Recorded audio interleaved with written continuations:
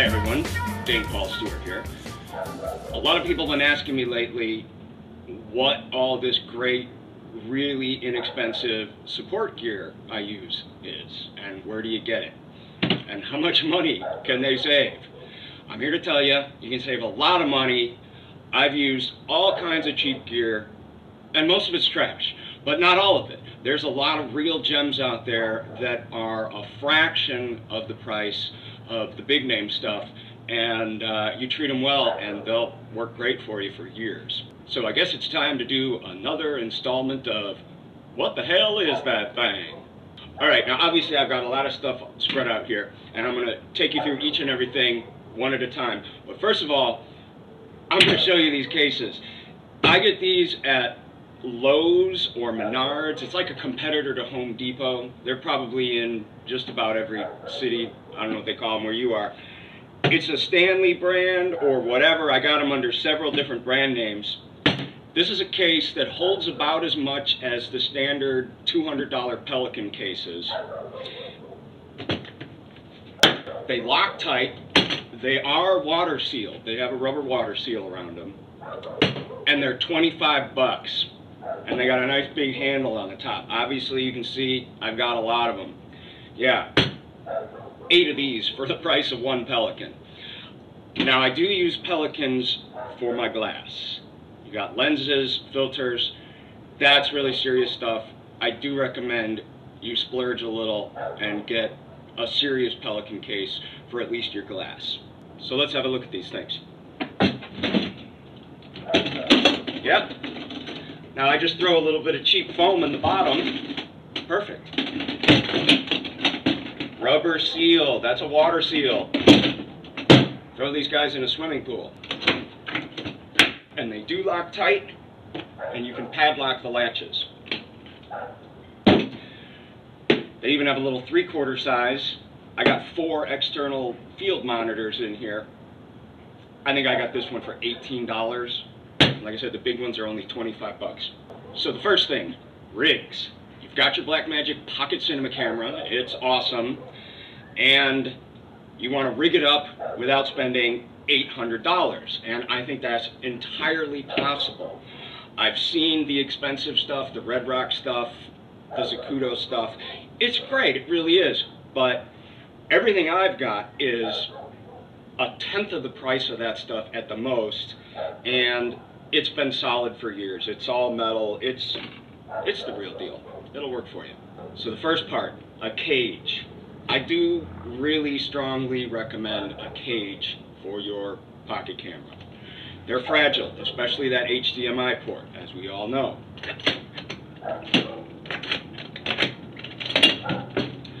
There's a lot of cages out there, but I strongly urge you to spring for the Move Cam. This is a real beauty. Big solid handle, all beautiful solid metal. It's got everything you want on it. Now, it doesn't come with the rails and all that, but it comes with everything except rails, everything you need. It's wonderful, it's customizable, it's got all sorts of 1/4-20 holes all over it, and a couple of 3/8. You can put anything you'd normally use on it. Most importantly, it's got the beautiful built-in HDMI and power tails, so you're never plugging stuff in and out of the camera. Honestly, I try to never take the pocket cameras out of these things. I got 2 of these so far. I've looked at the others, like the Tilta. The Tilta's close. It's good. I don't know what kind of person you are if you want a silver cage and rails. I can't understand it. I'm not sure we can be friends, but, you know, to each their own, I suppose. There's one major difference between the Move Cam and the Tilta that I think is important, and that's the base. The Move Cam has this big, huge, flat, beautiful, drilled out to death base. Put that thing down anywhere, it's not tipping over, it's not going anywhere. It's wonderful. So add some rails to it and we're ready to go. Let's have a look. First thing most people ask about, power, batteries. My favorite is the XT Power. It's an iPhone charger type battery. There's a million of them. We all know that. They come in a million shapes and sizes. But this one is my favorite, and I'll show you why. It's a perfect size. Look at that. Exactly the size of the rails. Blends right in, stays out of your way, not too wide, not too heavy.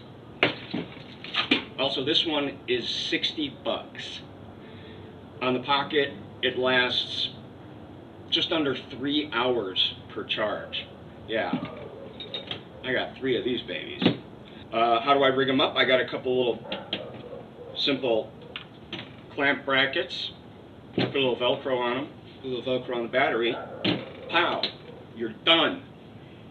Also, because of the MoveCam's power tail, you don't need to get any special power cable to use the XT Power or really any of these type of batteries and chargers with the Pocket camera. I got some of the LAN parts that go directly into the Pocket's power jack, but because of the MoveCam, I really never use them. One more thing about these XT Power batteries. They tend to go in and out of stock, and there only seems to be one seller on Amazon of them. And whenever they are out of stock, the link will take you to a different battery.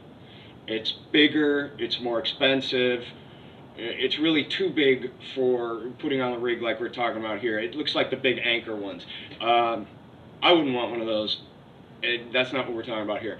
Whenever they come back in stock, the link goes back to normal, and that's happened a couple of times in the past year alone that I've seen.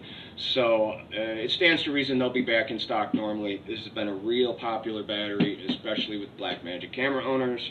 59 bucks, 69 bucks, the price kind of fluctuates, but still a lot cheaper than almost all the other solutions that will last 3 hours. This is the one thing you really want to spend the money on. On eBay, you get these about 325 bucks complete with the riser, the base, the handle, the cage, and the tail. Now, I like to rig them up with usually 40 centimeter rails. Now, I use all Photoseat rails, whatever that brand is. They're really good, they're solid, they're really cleanly finished, and unlike almost all the other rails I've used, they don't scratch up very easily. The only thing you need to be aware of is if you get the Photoseat rods, their threading is proprietary. It's not going to thread into other manufacturers' rods. So get all Photoseat, but they're 15 bucks a pair at like 3 or 4 different lengths. They're like Tinker Toys for your camera. One pair of 40 centimeter rails, you got room for your battery, you could hang an external monitor off the back here, and plenty of room up front for a lens support, matte box, follow focus, whatever you need. So that's where you got to spend your money. Now the rest of it is where we make the money back. Handles. I see handles going for $200 a pair. I got these. It's a newer, solid metal. You beat someone to death with these.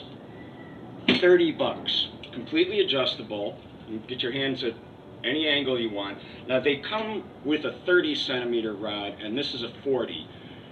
I like the 40 because I'm a tall guy. I got wide shoulders. This is where my hands naturally fall. It's more comfortable. Somebody might like something a little more narrow, get the 30 centimeter rods, no big deal. You'll also notice I've got the rail mount off to the side. I'll explain why in a minute. There's a couple of reasons for that. Okay, the next part, full shoulder rig. If you got your cage and one pair of rods, you're more than halfway there. You don't need really hardly any extra fancy stuff.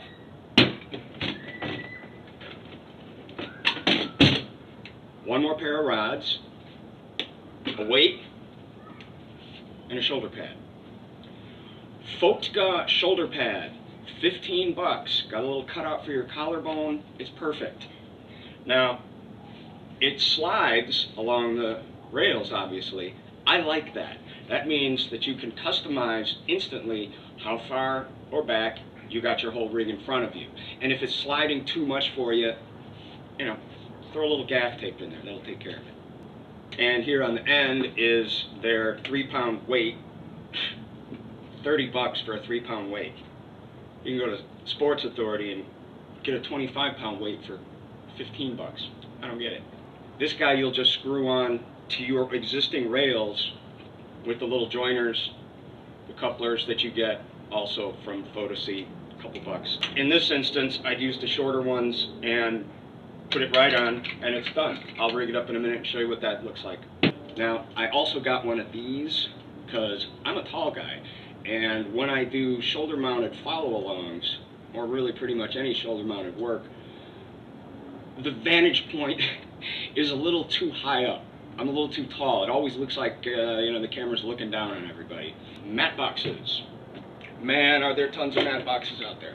And I've had a lot of them. Our friend Bill, UTTR Labs, out in the islands, he hipped me to this K-Vision out of Canada. Now, they normally sell these for, I don't know, almost $300. It's not real huge. Got 2 filter holders, one rotates. You can take the eyebrow off. It's light, it's really light, and for some reason, they're selling these for 99 bucks. Their website says something about some manufacturing blemish, like some component didn't get properly spray painted in manufacturing or something. I have no idea what they're talking about. They look perfect. I got 2 of them, 99 bucks each.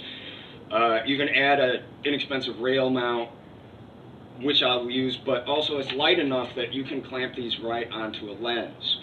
And these are just as tough as any of the other clones. In fact, the business end in the back, the filter holders and rotation rings, this part's metal. So that might actually even be better than some of the Chinese clones that cost twice as much. When you get the K-Vision matte box, you also will be getting step-up rings and additional rings to fit your lenses. If you're going to clamp directly on the lens, they got them in all different sizes. I think I have 4 different ones. The little knickers work really nicely too. Good stuff. 99 bucks. I like that. If you're shooting in a place like the desert, like I live, out in Arizona, ambient light can really become a problem. And it's not just the light in front of you. It's not just the sunlight. It's light bouncing off everything from all directions. And the additional shading of a matte box will make a difference. It'll cut down on that ambient scattered light, give you a little bit better contrast in your shots. Now, I also got this other Chinese clone of the Red Rock swing away arm matte box. You've all seen them probably, all over eBay, etc. This is a real clone of the Red Rock. It's extremely similar. The factory that was making them for Red Rock in China was probably backdooring these. The only difference is that on the Red Rock, the filter holder and the rotating ring is a lot nicer, but these are 1/10 the price. Now, they do everything that they say. They really do. They have huge barn doors, but this thing is a pain in the ass. It's just too big and too heavy and too much trouble, and I almost never use it unless it's the last camera on an outdoor shoot, needs something, gotta have the light tamed down, I'll use it. Yeah, I got a couple of these Fotka DP500 2S's. This is a pretty popular follow focus. You get these for under 200 bucks, I don't know, 150, 160 bucks. They've got 2 hard stops, which I insist on. I'm not paying money for a follow focus without hard stops. I'll tell you why in a minute. They clip right on your rails, really quick, really easy. It's adjustable. There's no lashing. They work really pretty much as well as any follow focus I've ever put my hands on, and that's a lot of them. To me, this is the deal. This is the deal. Yeah, last week we were shooting at a restaurant, and we had a rack focus from the kitchen to the front bar. And there was a cast of about, I don't know, 14 people, fancy blocking, and they did, I think, 27 takes. 27 takes. All I had to do was just sit there and just crank my lever on cue. I didn't have to worry about what I was doing. Focus, hit the marks every time. Get the lever, 15 bucks. Now you see I've got some other cages and stuff around here. This is one I got from the Cine City We know that website. They got several names, Chinese importer. This one came with pretty much everything you see here except the matte box. This is a Camera R matte box. I picked it up used for 70 bucks. It's great, lightweight, does what it needs to do. Only has one filter holder, but it rotates. It was great for 70 bucks used. The nice thing about this cage, Camtree Hunt is branded on this one, is that it's big and it's solid. I can put any camera in here. I put the Blackmagic Cinema Camera in here, the Canons, GH2, the Samsung, anything. Pretty much any camera smaller than Canon C100 will fit in here. It comes with a pair of rails that are shorter than this. I put some longer rails in, obviously. That's my tripod plate on the bottom. But its quick release, which is built in, is compatible with the Giotto's quick release plates, which are really good quick release plates that sell for about 30 bucks. They've got bubble levels on them. They're really solid. They're great pieces. And they're also compatible with the plates that come with the Davis & Sanford tripods, of which I have 3. It makes a huge difference when all your quick release plates are the exact same model, same format. Camera goes from the shoulder rig to a tripod to the jib, and I never have to worry about plates. And if you lose them, as often as I do, you can get replacements that will just work for all of them. These tripods are big, they're heavy, they're solid, they come with a fluid head. There's a couple of different versions, one with a bowl base so you can just level it quickly from the handle. I also got a couple, like the jib is on here, other way around, with a center pull that rises and allows you to go over 7 feet, or about 7 feet at the max. I really like being able to shoot up that high on a tripod. It was worth it to get a couple of those. These tripods are like $150 with the fluid head. No, they're not a Benro or a Sackler, of course not. But the fluid heads are pretty competent considering you're getting the whole thing for about 150 bucks. Their pan and tilt is plenty smooth for most applications. Is it as fine-tunable or customizable as like a Sackler or a Benro? No, of course not. Again, the whole entire thing is only 150 bucks. I've had these for years, since the DVX 100 days, when I was putting bigger cameras on them. I throw them around, they look fine, they look brand new. In fact, one of them even took a tumble down the side of a mountain. I also got this cute little glide gear portable travel jib. It's really light, gives you about 4 feet out from the fulcrum, weighs very little, and it was under 200 bucks. That thing's a real gas. I threw a Giotto's quick release plate on the top. It's got bubble levels, camera on and off quickly. The Davis & Sanford $150 tripods handle it just fine. It's been a lot of fun for the price.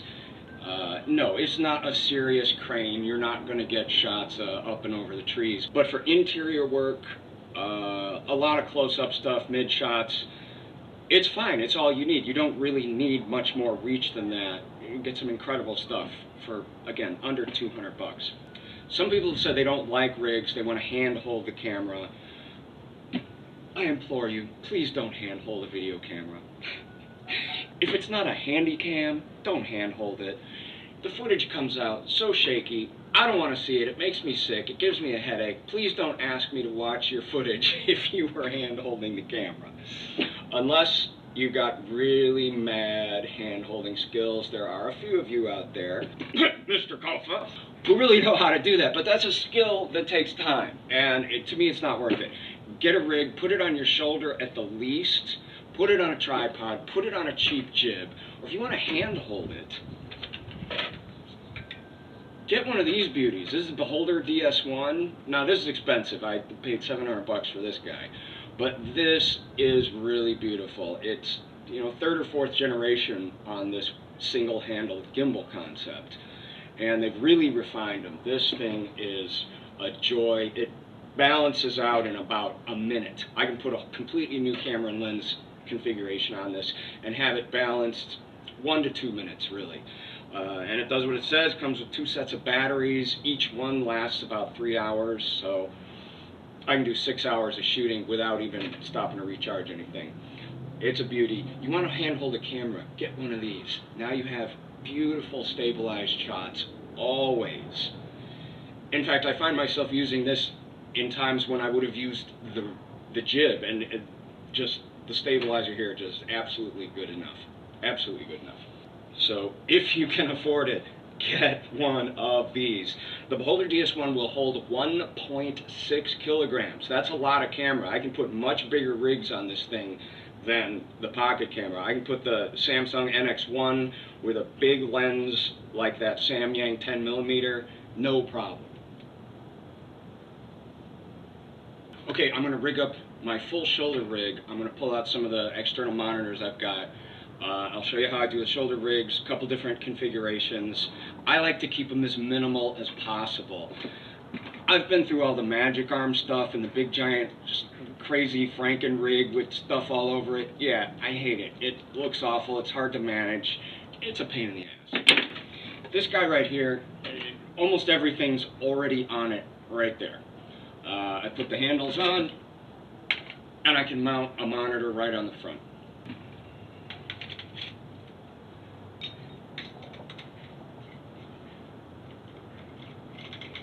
Okay, here's my basic shoulder rig.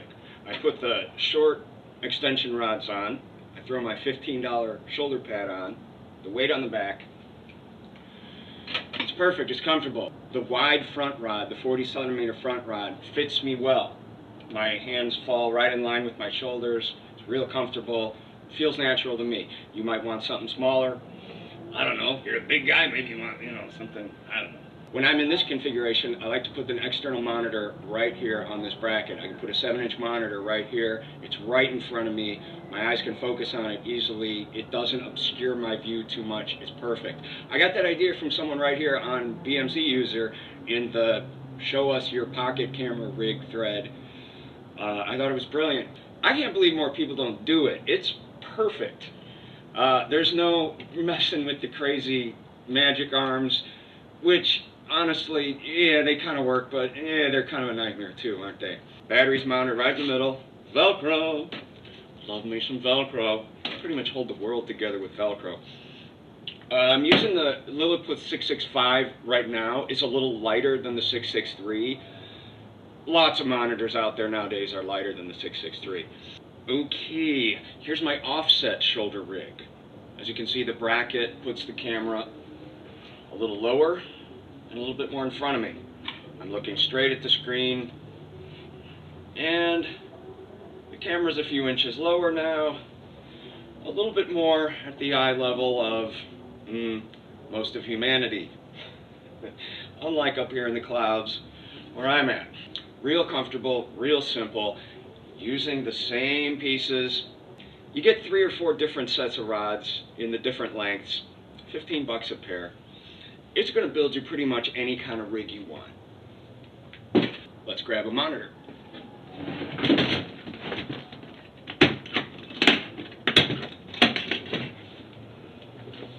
I got a whole bunch of them.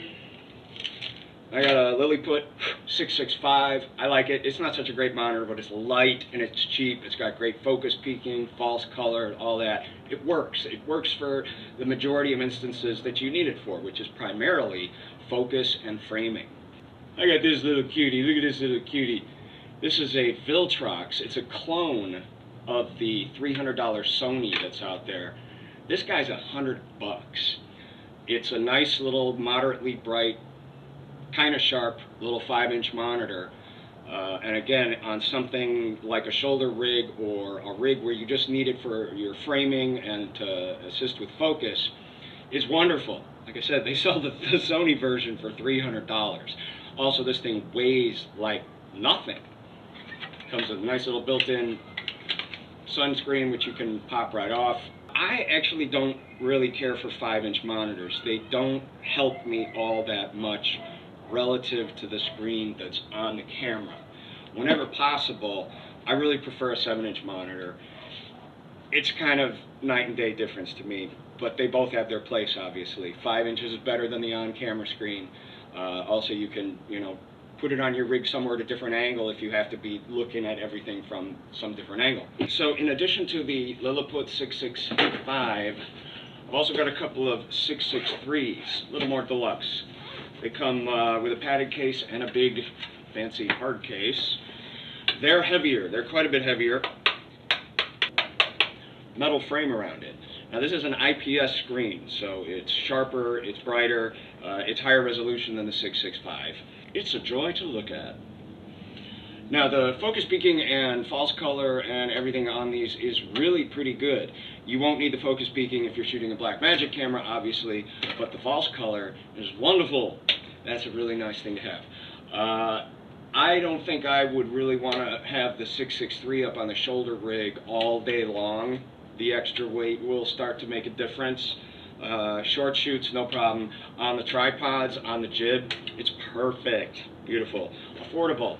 About 300 bucks. And no, these do not give you that perfect color of the much more expensive monitors that you can tweak your lighting to death with and all that. But for the majority of things that we use them for, framing your shot, making sure you're not missing things in your shot that you find in post later and go, and focus assist, of course. And for that, the Lilliputs work just fine. They're perfect. Lovely. Now, most of this stuff we're talking about, it's just hardware. It's just machined metal and plastic. So it's reasonable to expect that decent, cheap stuff is going to work just as good. Get yourself some Photo-C rods in the 3 different lengths, 40 centimeters, 30, and there are a couple of shorter ones.